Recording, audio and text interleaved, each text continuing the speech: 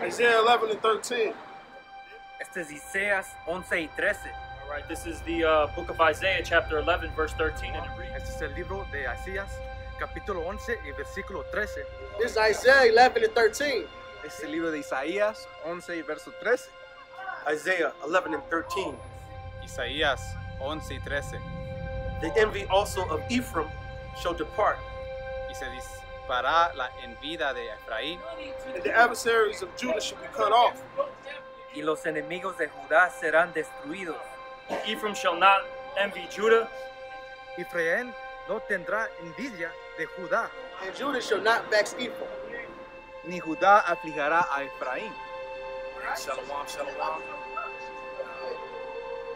It's Brother Malcolm from the branch of the Great Mill School here in Chicago. And we're going to read Isaiah 11 and 13. And it reads, the envy of Ephraim shall depart, and the adversaries of Judah shall be cut off. Ephraim shall not envy Judah, and Judah shall not vex Ephraim. And it's a beautiful thing because I actually got to see that happen on a great scale here in Chicago.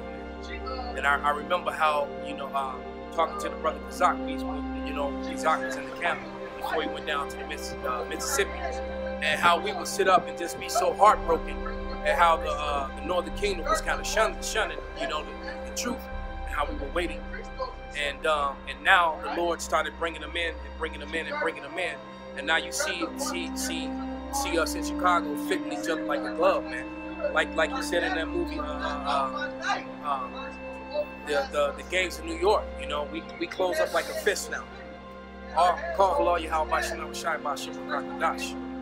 Shalom. This is the book of Isaiah 11 and 13. Este es el libro de Isaías 11 y 13. This is Isaiah 11 and 13. Isaiah 11 and 13. This is the book of Isaiah, chapter 11, verse 13. This is Isaiah 11 chapter 13 verse. This is Isaiah 11 and 13. This is Isaiah 11 and 13. This is Isaiah chapter 11, verse 13. The envy also of Ephraim shall depart, And the adversaries of Judah shall be cut off. Ephraim shall not envy Judah, And Judah shall not vex Ephraim.